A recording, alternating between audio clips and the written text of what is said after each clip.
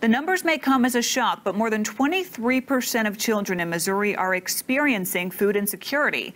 Tonight, we begin by looking at just how bad the problem is here at home. Hungry, famished, malnourished, starving. These are battles that 24% of children in the Ozarks struggle with every day. Southwest Missouri has a higher percentage of child poverty and hunger than the rest of the state does. For instance, Greene County has about a 24% rate of child poverty, and the overall average for the state is about 21%. Springfield, Missouri and Greene County have some of the highest rates in the nation and in the state for folks that are in food insecure or just hungry. In fact, about 1 in every 4 kids in the Ozarks is food insecure, meaning they may not know where their next meal is coming from. Nearly a quarter of Missouri's kids are hungry or at risk of food insecurity.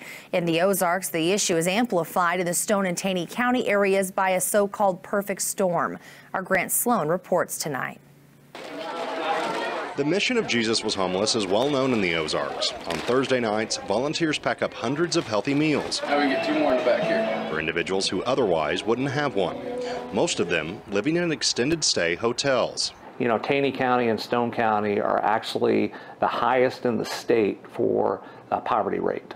And so if you actually remove the economics of Branson, they would be some of the highest in the nation, actually. New at 9 tonight, over the past few days, we've been addressing the issue of childhood hunger here at home. Ozarks Food Harvest is one local agency trying to turn the problem around.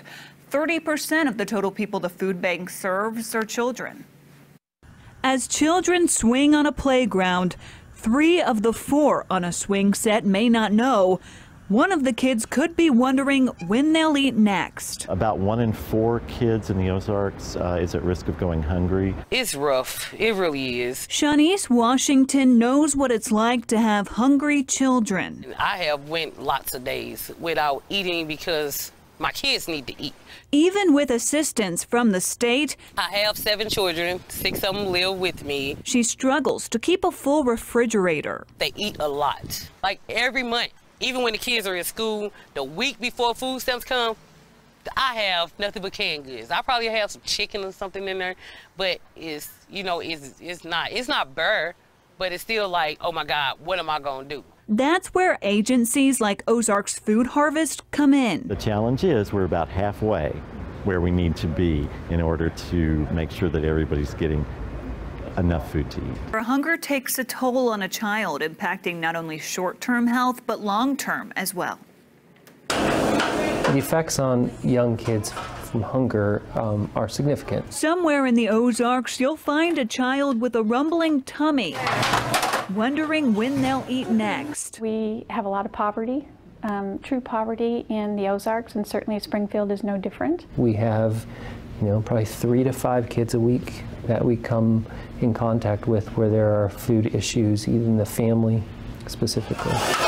But the impact hunger has on children goes far beyond a stomach ache. You see effects in their growth, but you also see effects in their behavior. Crosslines provide support to struggling families in Greene County, serving tens of thousands of people every single year. Our Lindsay Klein shows us now. More about that, Lindsay.